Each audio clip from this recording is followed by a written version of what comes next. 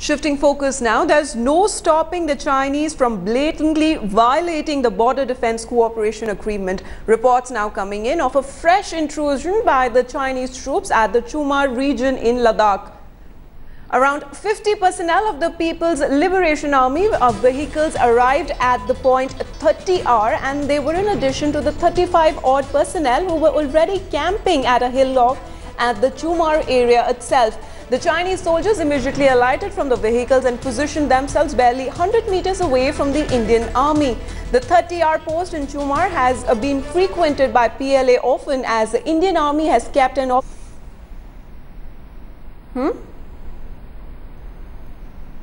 So don't show me.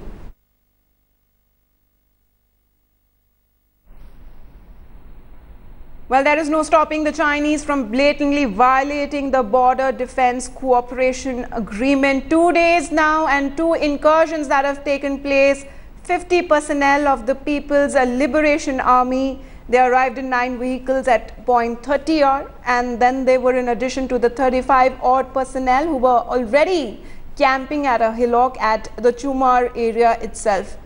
The Chinese soldiers had alighted from vehicles, positioned themselves barely 100 meters away from the Indian Army. The 30-hour post in Chumar has been frequented by the PLA as often as Indian Army has kept an observation post which dominates the line of control. Joining me on the phone line, Shuja ul Haq from Srinagar. Shuja, 2 days, 2 incursions. We believe that there are more Chinese personnel who have come in the Indian territory. Well, that's right. What we are learning is the reports of fresh intrusions, at least in Chumur area. This comes just few days after the Chinese president had made a personal visit to India, and these issues of border disputes were taken up by the Indian side.